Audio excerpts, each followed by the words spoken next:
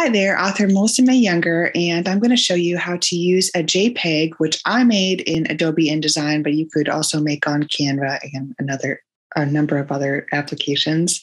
And just take that JPEG and use KDP's program to make your own book cover.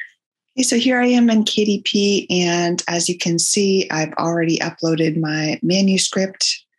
You need to do a PDF file. There's a couple other kinds of files you could upload. Here's the cover creator. So what you're going to do is you're going to do Launch Cover Creator. They have their own program. And then it's going to take you to this screen where it's going to show you different formats that you could choose. I already chose my design, okay? But if I wanted to choose a different one, I'll just show you what it looks like. But I could choose a different one. Okay, so I already chose this design because I like it, but they have a number of different designs, and there's an arrow here, so you can keep scrolling through that to try to find one that you like. So I'm just going to continue with the one that I have. And then here in the styling and editing, okay, so you can put an author photo over here. So all you do is you just click on it, and then you do choose a new cover image. And then that's going to take you to this window, and you just say you want it from your computer, and then choose one that you want. However, I already chose my image, so I don't want to do that. Then you want to put a short author bio here. And then here is where you're going to put in the JPEG. I am going to change this because I have a newer version of the cover. So I'm going to go get that. And I always put it on my desktop so it's easy to find. Here we go.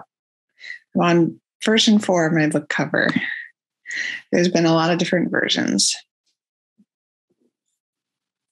So there's my book cover.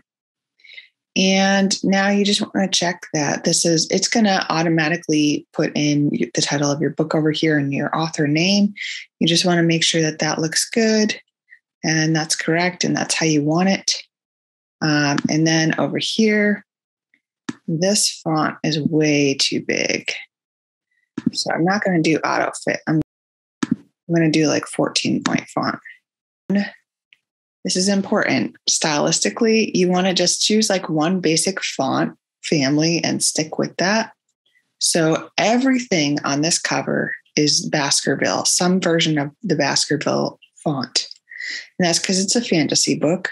These two letters right here, the F and the S, are actually a different font. So you can just see how easy it is.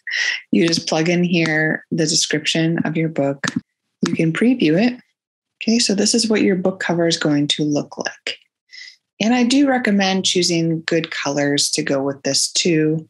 Let's go back to style and edit. I'll just show you.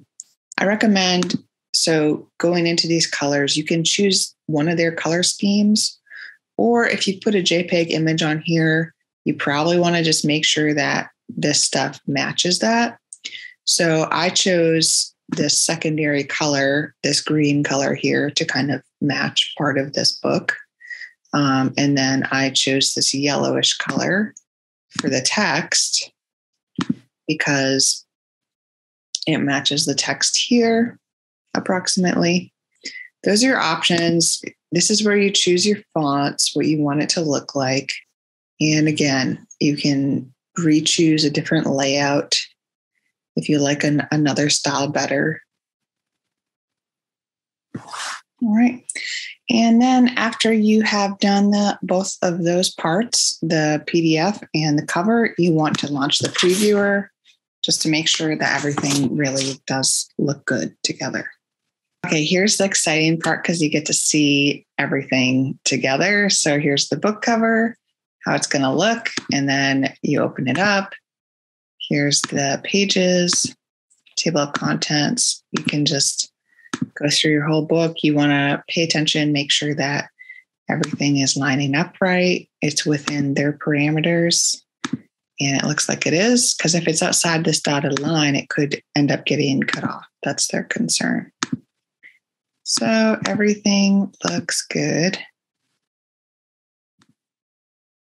I'm going to hit approve.